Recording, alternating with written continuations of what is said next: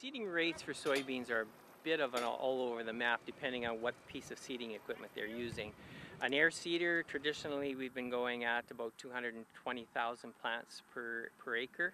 I think that we're seeing a lot more planters in either 15-inch rows or some other 22 to 30-inch rows. And a planter is just a much better seeding tool. Gives you uniform depth, uniform spacing of that plant, so we're able to cut back on our seeding rates probably to about 180,000 plants. You just don't have the sort of mortality after seeding that you would have compared to an air seeder. So it depends on your seeding equipment as to what target you want to go.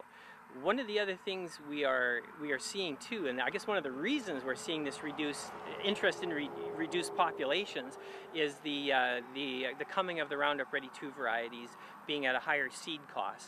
If you can lower your seeding rate, lowers your seed costs. Differences in yield between the pieces of equipment is a little bit hard to compare. I think it's a little bit of an apples and oranges thing. I think what we can really achieve with that is that you can get probably the same yield with a planter at a lower population than you can with an air seeder at a higher population, so reducing your costs.